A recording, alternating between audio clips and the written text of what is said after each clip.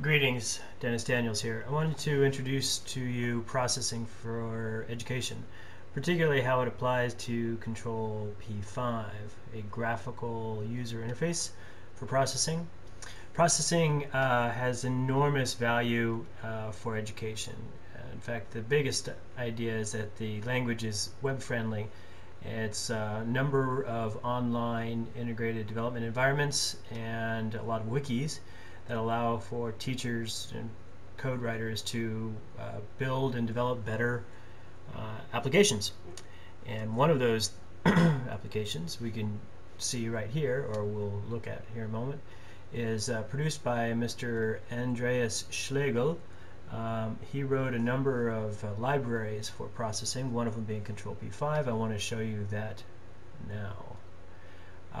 So ControlP5, click on it and copy the copied code, which I've already done, and paste it inside the processing IDE.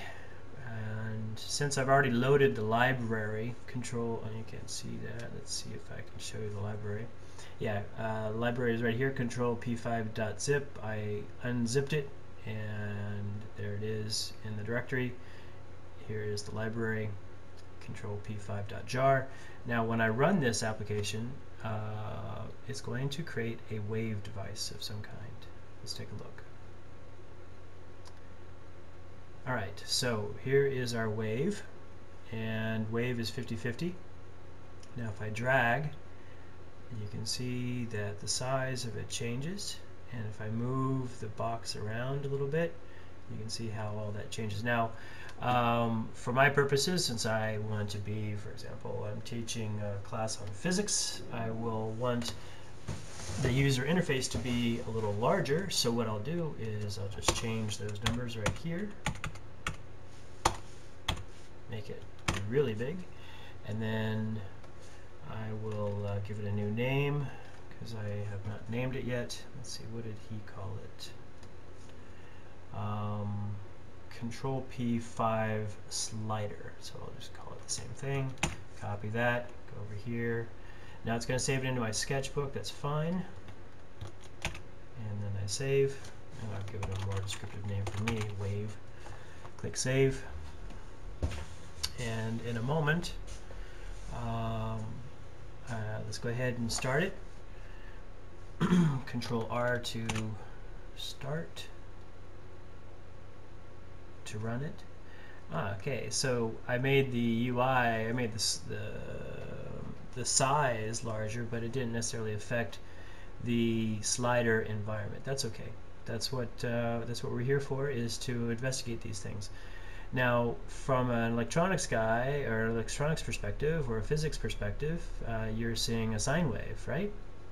So if we could get some information here about the size of the sine, that could be very useful in a teaching environment. So if you were to tell a student that you want a certain sine size, then you could give them the code for this, and then have them create that sine.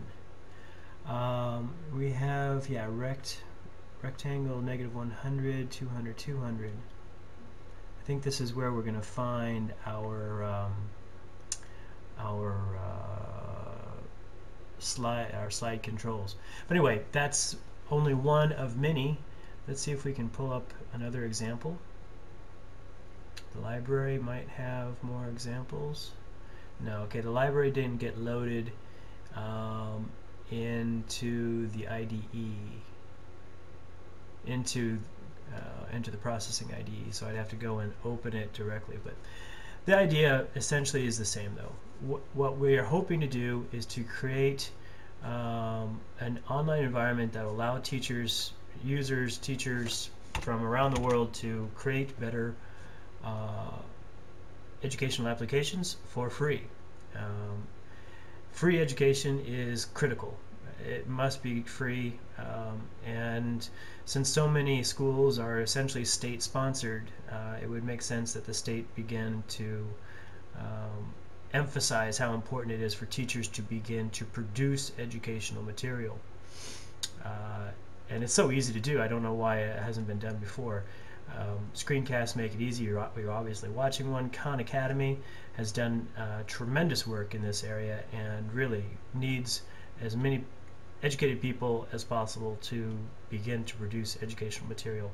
Not only for the social reason, but because fundamentally education is an economic issue. The easy problems have been solved. It's now the hard problems, and those hard problems are not going to be solved by talking to imaginary friends. The hard problems are going to be solved by hard science, hard math, and big thinking. Won't go into coding as an employment tool because you're probably already aware of that anyway. Thank you for your time, and again, thank you to Andreas Schlegel for his work on the ControlP5 libraries. Look forward to sharing more with you soon. Thank you, and happy computing.